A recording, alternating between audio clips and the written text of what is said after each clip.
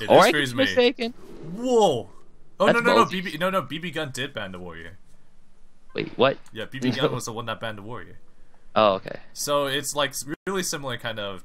I guess it's pretty common in conquest of a ban. A lot of people would just ban the warrior, and yeah, just play freeze mage. And we see Nostdam having the golden card back. I'm actually quite jealous. The legendary golden card back. Yeah, so still no answers on the freeze mage yet, but I'm like, there's several different builds at the moment that are popular. Like, there's the standard laughing freeze mage, which plays like two copies of everything in the deck. Mm-hmm. Then there's Reno mage that's actually been seeing a lot of play lately. Mm-hmm. And also, this is not Zoo that we're looking at. This is actually Reno. Yeah, Reno. So this is actually a really interesting kind of matchup too, just because both sides has a lot of Cobalt. burst. So this is neither. This is the Cobalt freeze mage, which is this goes back like 3 months ago. Does it go back to DreamHack? What, Austin? Is it Austin? Was it in DreamHack Austin? I think LBS was playing this deck. Yeah. Yeah. And I also saw Frozen playing this list too. Oh, was it Frozen? It was some. Frozen was actually playing a different build. Like, he was running double Evolved Cobalt. So I guess it really depends on what we're gonna see here. Like. It might actually be Reno, just because. Oh, Cthulhu! Wow. Wow, Cthulhu with combo. Damn, that's gonna be a lot of burst damage in this Reno deck. I like seeing these builds. Like, so much craziness going on. Yeah. Not the standard crap that we always see. But yeah, that's really sad seeing Brand die there. Like, could have had so much Cthulhu potential. Or even just the Twilight Drake that turn would have been huge. Yep. Probably see the block come down this turn with that. Don't really need to push damage all that much when you're running Evolved Cobalt. Like, your reach is insane. My reach is insane, damn. Well, not that insane, but pretty insane. Better than most. Better than most. Alright, so playing the Drake. Pretty hard for Freeze Mage to actually remove like really big kind of help creatures, just because Flamestroke only does 4, Blizzard only does 2. To kill a Freeze Mage. Like, we already see multiple freeze effects. He already has Alex Straza, so... Oh, I was about to say, like, so he needed the Reno. Yeah, he definitely needed a Reno to win. Emperor is not bad. He, like, BbGun might be forced to actually remove this. He probably will remove this, but I do like that too, because the Twilight Drake is something that you can actually ignore, and when you're playing against, like, a control kind of deck, they don't really play that many minions on board either, right? So... Ooh, that's really not bad. Yeah, Cthulhu. So that's also one of the cards he needs to beat this matchup. So maybe you just lead with the 3... Or... any of the Cthulhu cards? Yeah. Go with the most expensive ones, get those out of the way. Start attacking face. Like, you could actually potentially... Yeah, Cthulhu could immediately pop the block on turn 10. Yeah.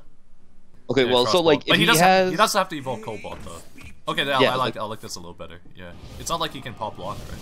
Well, he does have 13 damage with the, I see someone in chat is making fun of me. Yeah, of course it is. He's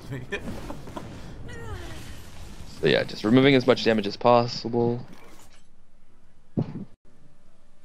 Yeah, I guess you can't be afraid of dying anytime soon. But how much damage is in BbGun's hand? Like... Quite a bit, actually. I would actually think quite a bit. Well, okay, so Emperor could come down. But just because he used the Forgotten Torch, I don't think he actually has enough damage to actually push, actually.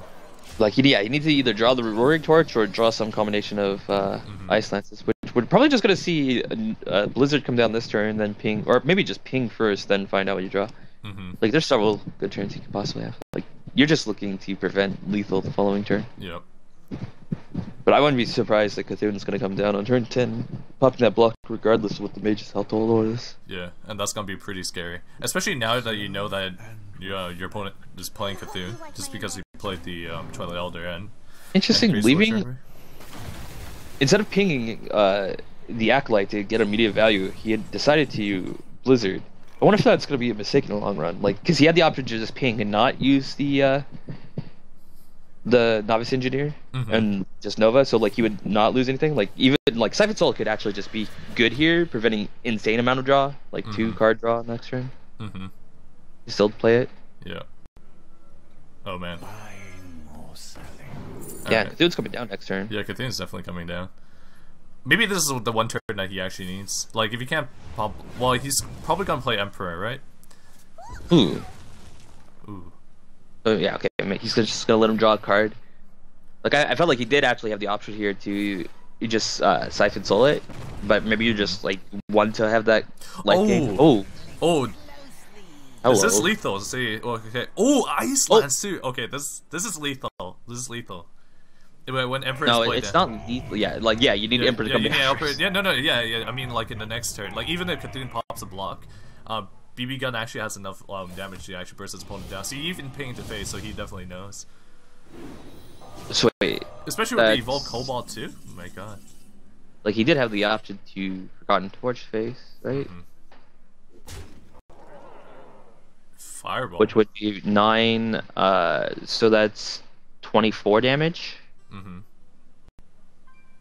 Does he have enough mana for the Forgotten Torch? So it's like 1, right? He needs to play the Evolved Cobalt no matter what. So he has 2 Frostbolts. So that's 3, 4, 5. That's 5. 6, 7, 8. Fireball. Yeah, he has exactly 10 mana to use all. Wait, so is that 30 damage? Yeah, that's 30 damage. Yeah, he has exactly. So it doesn't matter what.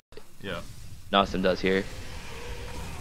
Yeah. It turns out it's not even relevant how many cards he draws. He just has lethal. Like I'm up to 29. Let's see how much damage you can actually put out. So this is all 30 damage with all. Like he has enough. Yeah, he might be short. He might have been short 1. No. I counted. Okay.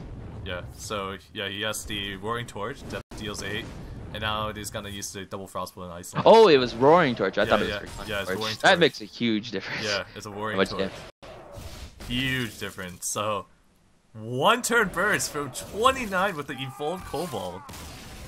Yeah, crazy man. Alex Strauss is like, huh, you didn't need me. Didn't need me.